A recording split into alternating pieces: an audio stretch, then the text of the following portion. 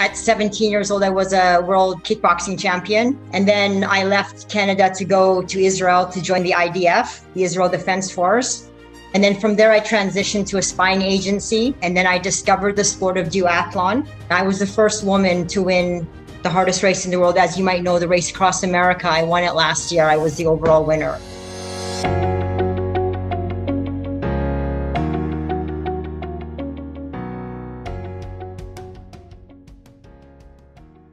Hello. Hi.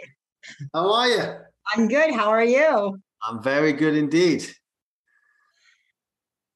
What's your name? I'm Leon. I'm assuming you know who I am. But I know. no.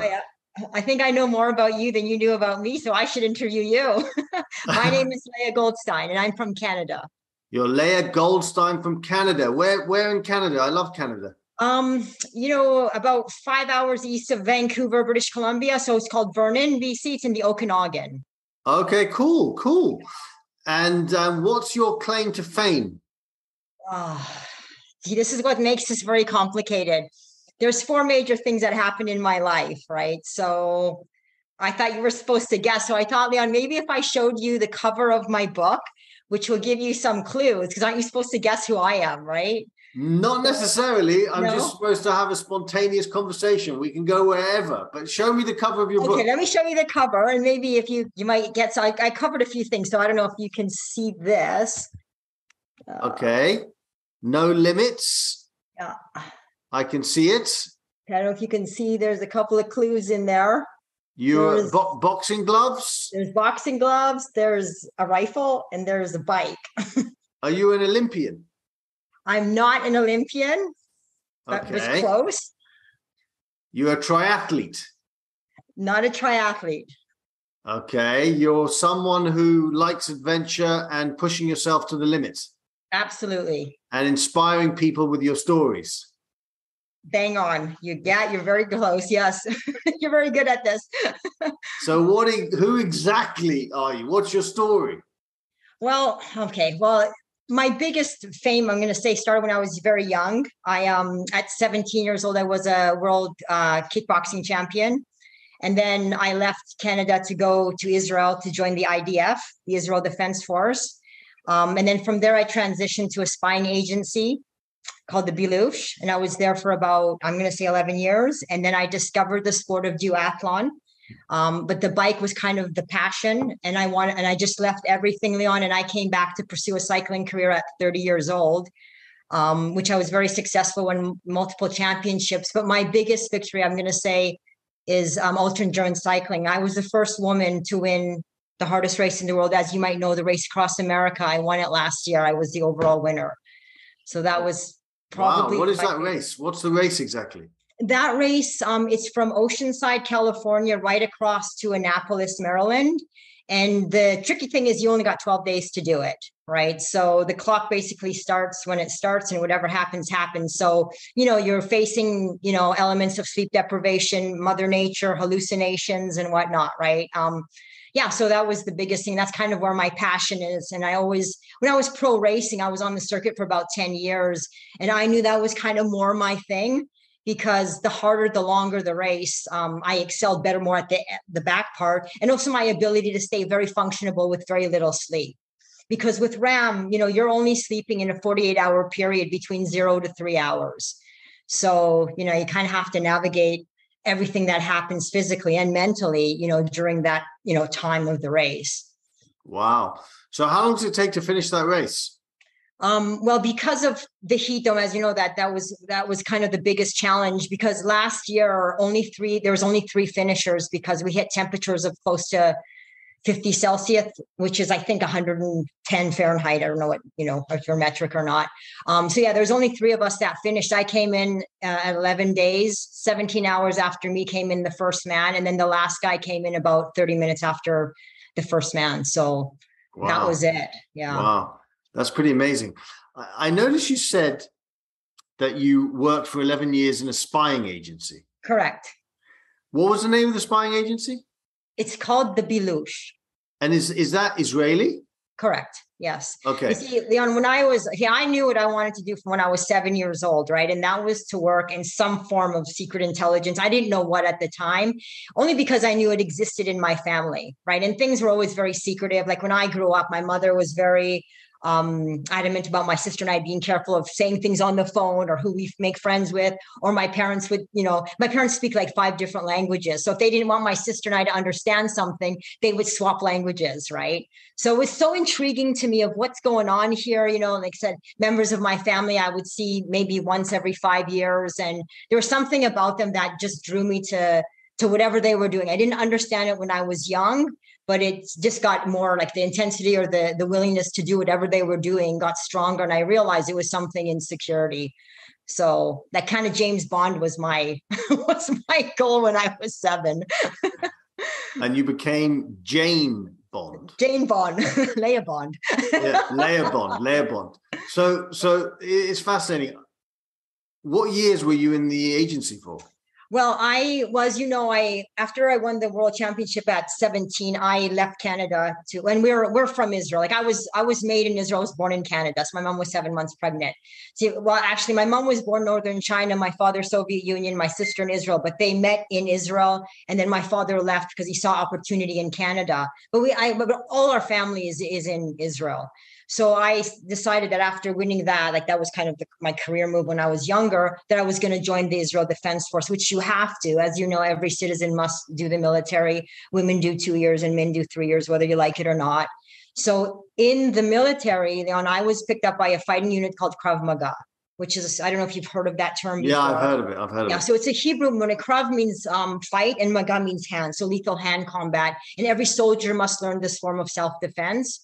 So because of my kickboxing and Taekwondo background, they put me in a base called Base 8, right? And in that specific department of the military, it's a military intelligence base. And that's kind of how my kind of career started, right? When they saw my ability, not only physically, but mentally. And so that's kind of the seed of how everything happened in the Middle East. But what is it? Well, you say you worked as a spy, basically, right? Maybe, yeah. maybe. But what is it? I don't know what you can say, but you've told me that you worked as a kind of a spy, maybe. In security, but yeah. What can you tell me anything about, like an operation that you did, something where because I'm fascinated with that world as well. Like, can you tell me something that you did as maybe a spy? Right. Well, see. Like, as you know, the biggest agency, of course, is the Shabak and the Mossad, right?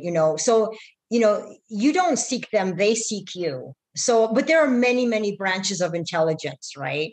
So you don't know where you're going and you don't talk about it and you go where you go, right? So I was picked up by an agency, actually. I mean, let me just go back so you'll understand how it all happened.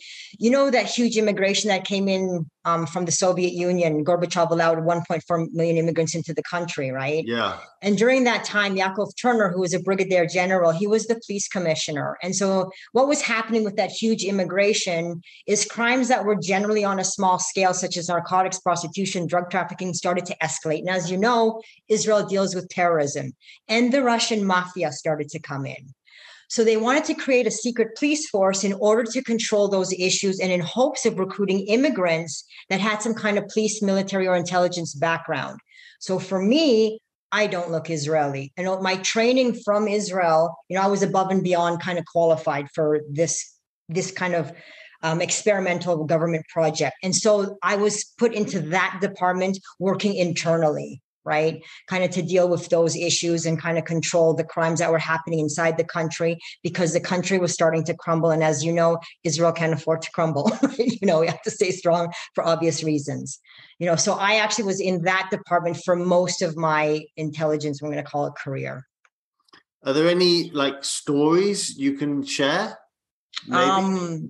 I mean, I can tell you, well, my first day is probably a funny story I can tell you. I mean, so when I was recruited for the Belush, what happened is, I didn't know where I was going. The police department picked me up, and then after 3 months, and mind you, I was denied. It was a lot of discrimination, as you can know, during that time. So it was a big fight to get into where I got into, right? Because that particular government project wasn't open to women. I had to get special permission from the chief of police, from the commissioner, to go into that, right? So it was kind of a little bit of a hurdles to get into that. But anyways, I ended up graduating in the top 3. So after 3 months in uniform, right, because you have to start somewhere, all of a sudden I was asked to go to this department of this, the police station where I didn't even know existed. And so when I went in for an interview, I was being interviewed by the head of that department, the spying agency called the Belush. And they were kind of watching me from the beginning. And in order to get into that department, you need 3 to 4 years of police experience to even be considered. I was 3 months.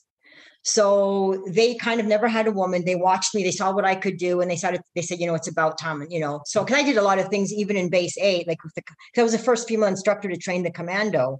So I did a lot of things that men couldn't do, like physically, right? I mean, I was petite, but still very agile, right? And muscle strength wise, whatever, pretty good for my size, right? So he said he wanted kind of watching me and putting me on probation, right? So they basically squeezed in 3 years of training into 1 month. And this is the real deal. This is profiling, interrogation, learning, new form of weapons, new form of self-defense. My training would include like taking me to big cities like Tel Aviv or whatever. We'd walk in through the towns or whatever. He'd point to certain people and I'd have to identify them based on their eyes, the color of their skin, the way they talk, the way they look. If they were Israeli, if they were Ashkenazi, if they were, Iranian, if they were whatever, from whatever country, I'd have to learn to talk with you and listen to 3 other conversations or have, to get your phone number, to get your whatever, to get into your car. So it was very, very, very intense, right? That's the kind of training that I was put through. So on my first, I don't know if you want to hear my very first day with the Belush, right? We usually work with 2 agents work together. And now we work in these pimped up at that time, the Ford Escorts. They were bulletproof. They kind of so we blend into the country. So we're not so noticeable, right? So as we're going out for an assignment, I think it was some kind of drugs coming in from Beirut or from Lebanon. I don't remember, right? Because we worked internally with other agencies.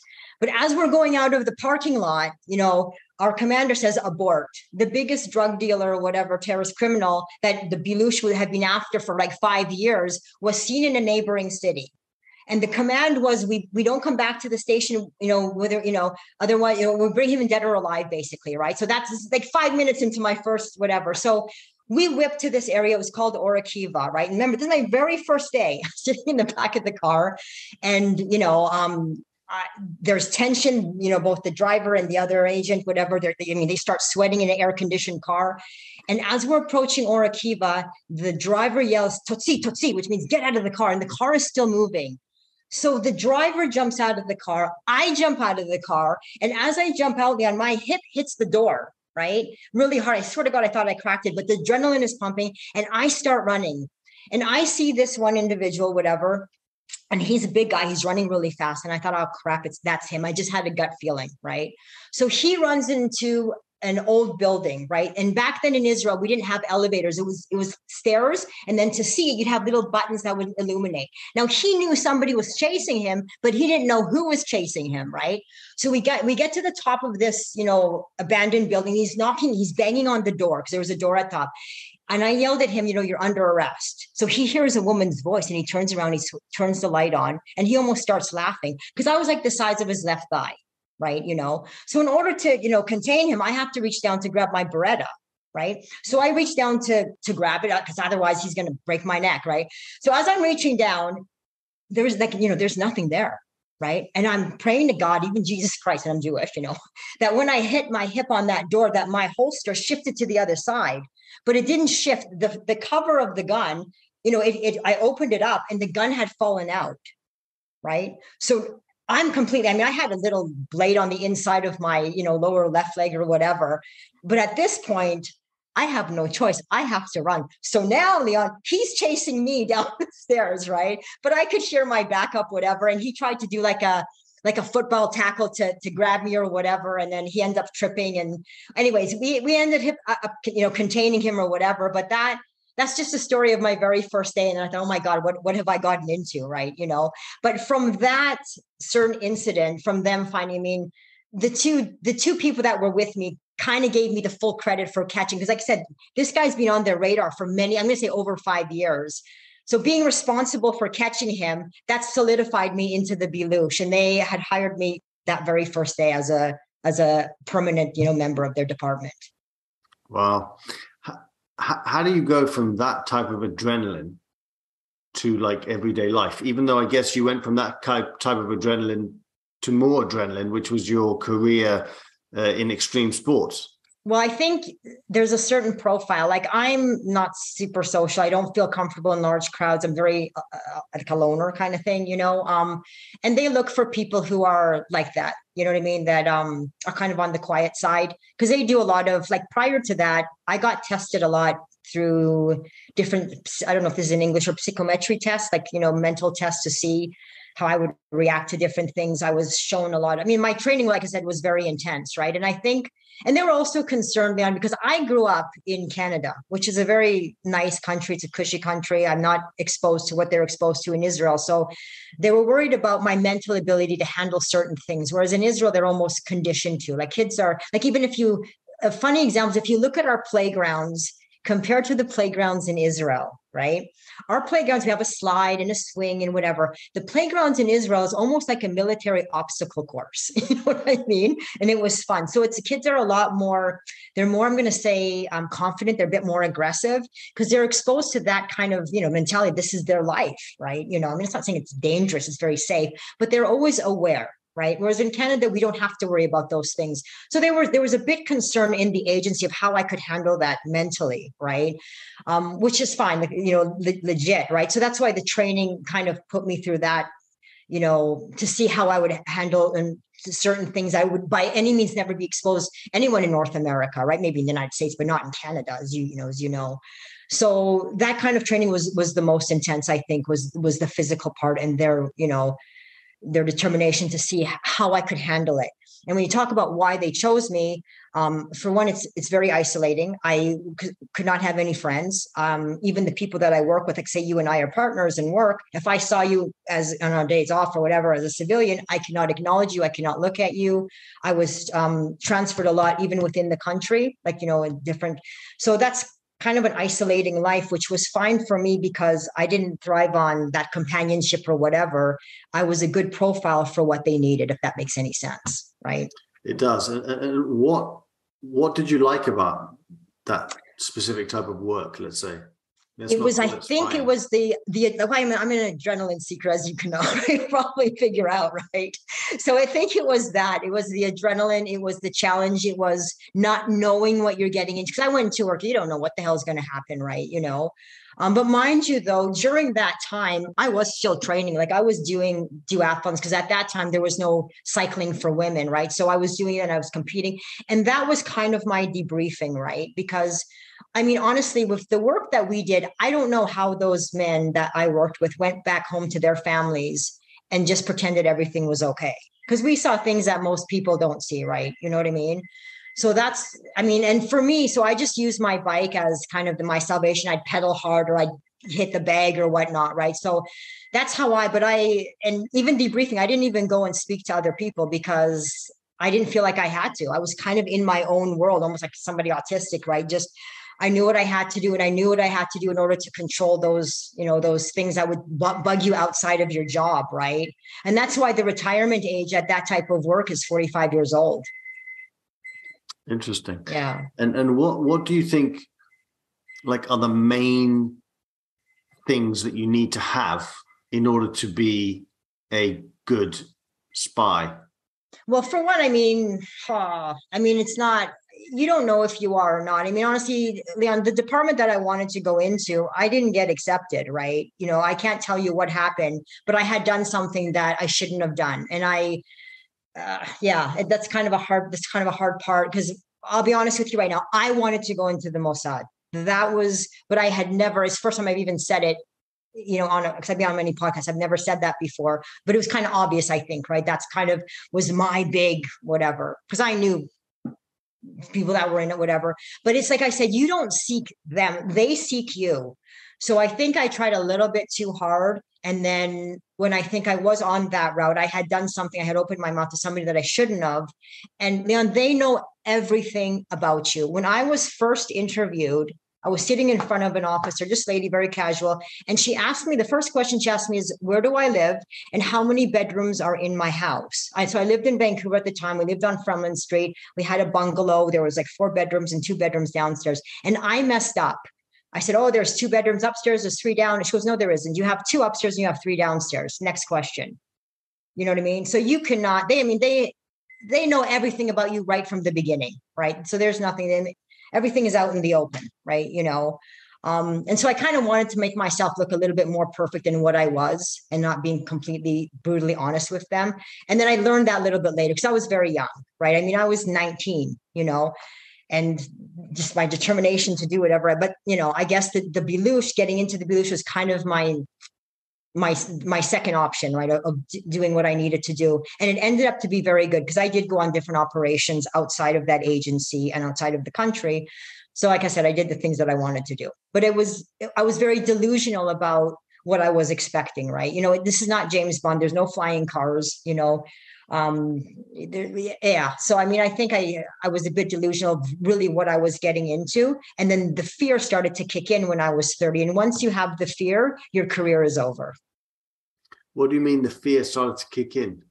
When you're afraid of your job, right? You're afraid to die. You know what I mean? You're questioning things. You become super paranoid. Your career is over. Because I couldn't function properly. I couldn't work properly. I was super aggressive. Somebody looked at me the wrong way.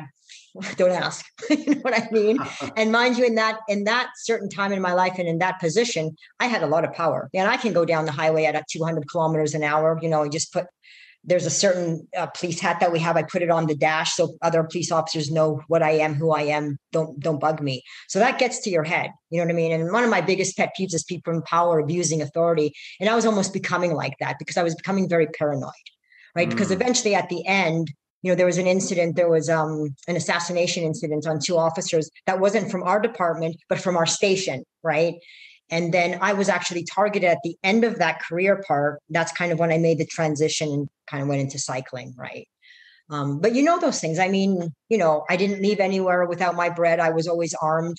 I didn't sleep without 700 weapons everywhere. You know what I mean? Super paranoid. So, you can live that life for so long, but at some point it'll start to eat you up, right? And I remember my mother noticing that when they gave me 2 weeks to come back home to visit my family. And my mom said I was a completely different person because you have to be. How can you be human and have those emotions and whatnot and do whatever you're, told to do when you almost have to become robotic? How did you transition from being a spy, let's say, to your new life of extreme sports? Well, it just started with the passion for my bike was my savior. Like it just found first it was my therapist, right? You know what I mean? I just go out there and I'd win races because you think about things and, you're not thinking about the pain that you're going through. Right. But I just started to love the sport of cycling. Right. And then I remember working and just saying, I'm an athlete. This is what I need to do. And I felt like I was good enough because even with the minimal training that I was doing, I'd go into these races and I'd win. And, in Israel, there wasn't any women at the time. I'd be competing against the men. And, people say, you're good enough to be a pro, blah, blah, blah, which is, Israel, I was a small, big fish in a small pond, right? You know what I mean? So of course I'm going to do great.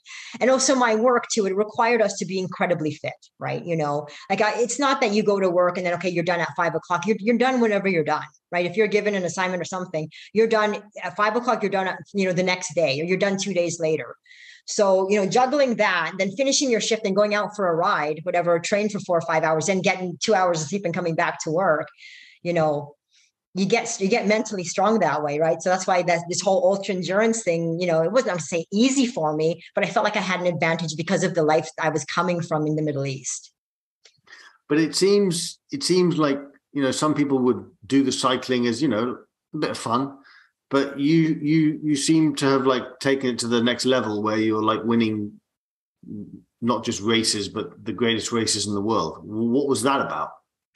I think just pushing myself beyond my limits, right? I just felt like it's something that I can do. And as you know, in ultra racing, even in running, as you can see, the playing field between men and women, it gets very even, right? You know, I'm going to say anything over like 48 hours, because it's not physical anymore. It becomes mental, right? You are in pain. You are beyond pain, whatever. You've got saddle sores, your muscles are aching, you're swelling, you're hallucinating, you know, you're super uncomfortable. So it's whoever can take it mentally, right? So I think that's the thing is we'll go back even to the military of the training that they would make us go through there, right? For example, in basic training, and I was put in a special unit that I think only 30 of us from 400 were recruited into. So an example would be, we would go out on a trek for like, say, 40 kilometers. We'll start at 6 p.m., fully loaded with our M16s, whatever, Uzi, you know, through water. Well, you know, we come back the next morning, whatever, through many different exercises en route. The commanders would say, okay, you have 3 hours to rest before your next, you know, assignment or whatever. So one commander would go, they shut the light from, because we all were outside in tents. 5 minutes later, a new commander would come and go, you know, suit up again. We're going out again. Right? So if something sounds too good to be true, it's too good to be true. You know what I mean? And that's when they see people like, you know, they're crying and whatever, this is inhumane, whatever, I'm going to die. So this is how they start to, you know, kind of eliminate the ones that can't handle it. And I mean, like I said, I always expected the worst. So when you're going through that kind of training, you know, Race Across America is really hard, but it's doable. You go, okay, I went through way worse than that, right? Yeah. I mean, can you explain to me exactly what Race Across America is? Well, okay, so it's like I said, it's a in kilometers, about 5,200 kilometers, 3,000 miles, and it's nonstop, right? So again, Oceanside. What do you mean nonstop? Like you don't sleep? Well, you have 12 days to do it. So you have to navigate your sleep so how we did it, just because, I mean, 12 days is the limit, but we want to win it, right? You know what I mean? So it's not 12 days, it's 10 days, you know? So we raced it, like, you know, the first 42, 43 hours, it's nonstop. You go through the night, you're not, you know, the only time you get off the bike is a bike change because of the terrain, or a clothes change, you know, or you have to go to the bathroom. It's the only reason. Everything else, brushing your teeth, eating, drinking, everything else is on the bike, right? After 43, 40, like, you know, the next night, you take your first nap, and that can be between 90 minutes to 3 hours tops. And then after that, you know, and it's every 24 hours, you're going down for another 90 minutes or 3 hours. So, you know, you're going to do that over 10 days. So you can imagine what's happening to yourself and how difficult, right? And you have a crew too. And also the crew is very difficult. So they basically, it's like having a remote control with a car. And because you don't know what you're doing. At one point in the race, I didn't even know what I was doing at 2 o'clock in the morning on my bike. And I'm kind of questioning, what the hell am I doing out here? So they have to kind of, you know, reprogram your brain and tell you you're good. But I knew I had to just sit on this bike and I had to pedal. So a lot of things are going through your mind as this happens, right? Because like one of the best ultra riders was actually a commando soldier from Yugoslavia. I think his name was Yurov or something. He passed away, but he was one of the best ultra riders in the world I think mainly because of his background, right? Because that kind of training and intensity and the mental part of it is what's happening to you when you get on that bike. And you did it in 10 days on a bike? No, my best round was the second time I did it was 10 days and 19 hours. But the round that I won where we had that heat dome, it was 11 days because I had to stop multiple times for IVs because, you know, it was 50 to 53 Celsius, not for 1 or 2 days, almost right across the country. Like that heat dome, I don't know if it happened. I remember something about that. Yeah. Heat dome. Yeah, it's that. I mean, in Kansas, where it's normally quite pleasant, I mean, I had burned right through my jersey. I had blisters on my back, right? I mean, it was just, I mean, I can't even explain to you that was almost harder than anything I did in the Middle East, right? To ride through that. You know, you try walking in 50 Celsius, right? You know, so it was, and with that kind of temperatures, I mean, how hard do you really think you can push your body? So there was no records being broken. That round that I had won, it was a race of survival. Like you can even ask, you know, the first gentleman that came in first for the male was, you know, he said the same thing. That was just a race of survival. It sounds like a race for survival.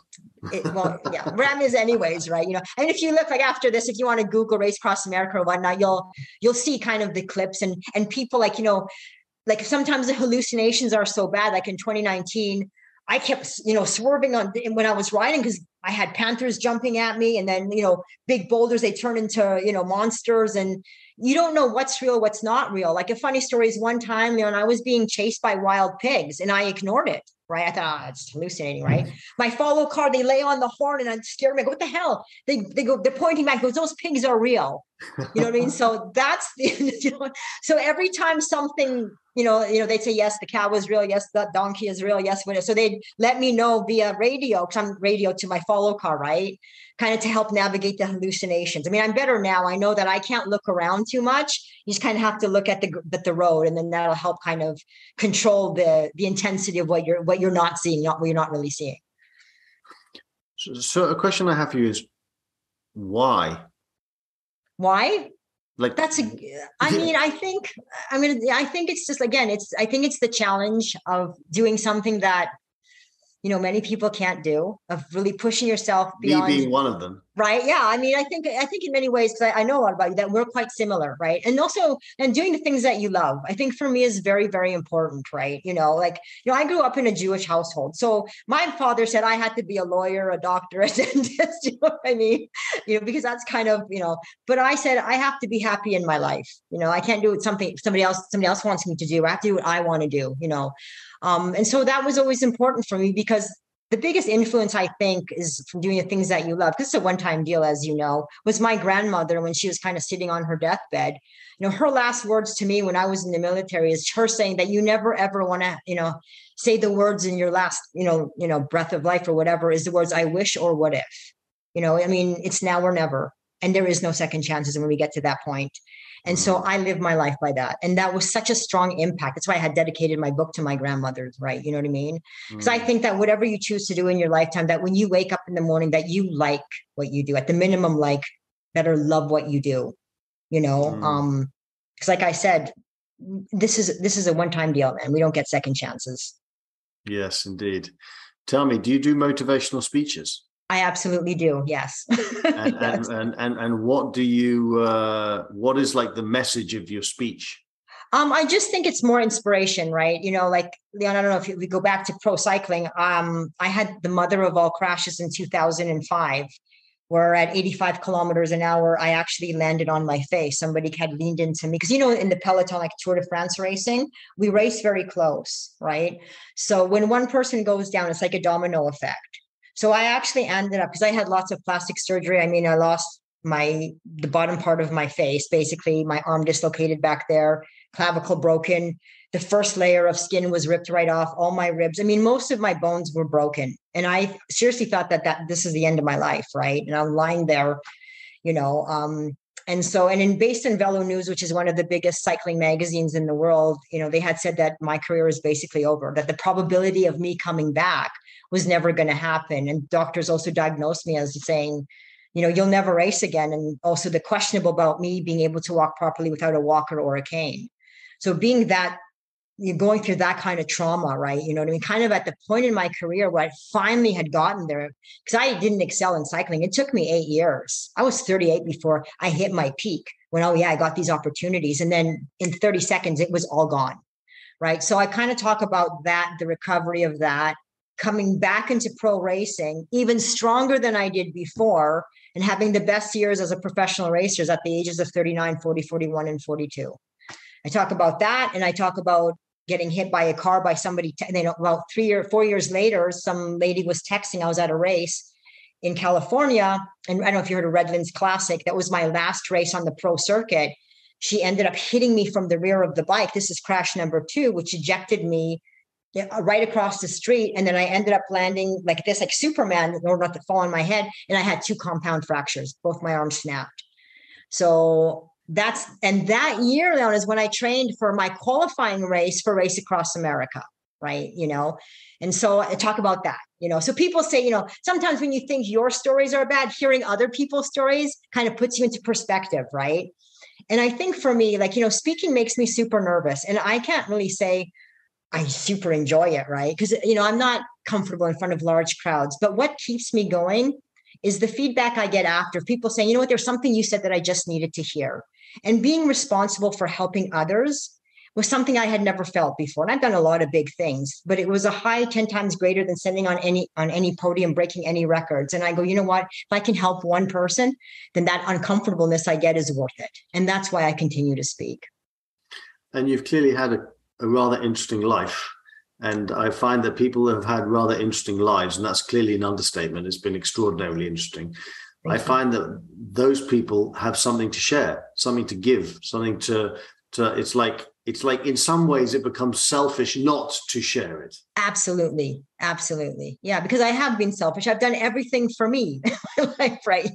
For my high and enjoyment, but I get so much joy. Like even when I help people training, right, and they win a race, I swear to God, then I feel more happy for them than I did for myself in any races. I'm like, and I'm nervous, and I look at them and I watch them and I train with them, and I'm so involved, right? Because I know the feeling. I know what it takes. Or the training it takes and the dedication it takes to get to certain places, right? And if I can help somebody, even if I'm 10% responsible, it's 110%, satisfaction feeling that I get afterwards, right? And I didn't realize it till I actually started speaking, because, the first time I was asked to do a presentation, I thought, oh my God, this is gonna be my first and my last, right? But as I said, that's what kind of kept me going. And I actually really am starting to love it now.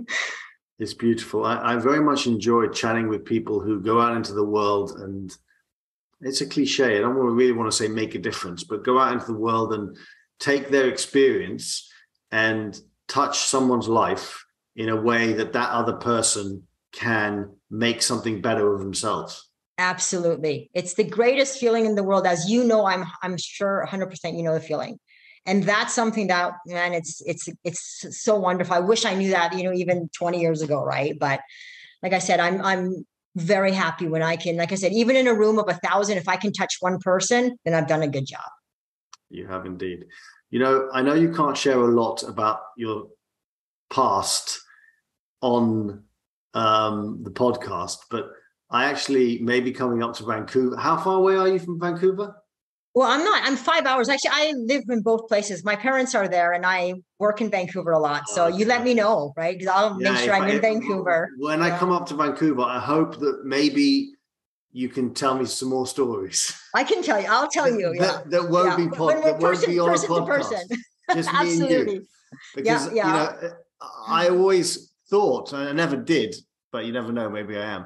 But I never did end up going down that route of the spy world, right? Like the intelligence world. But it's always been fascinating. Yeah. And the skills that you need to like be in that world can be used in your everyday world, right? Yeah. Like I would say that's actually my last question to you. What are some of the skills that you used in your career as a spy in your real world life? How have you transferred them?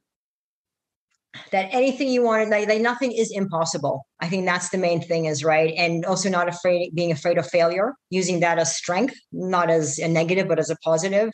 And just diving in. Leon, it's a matter of your determination, your willingness to do things.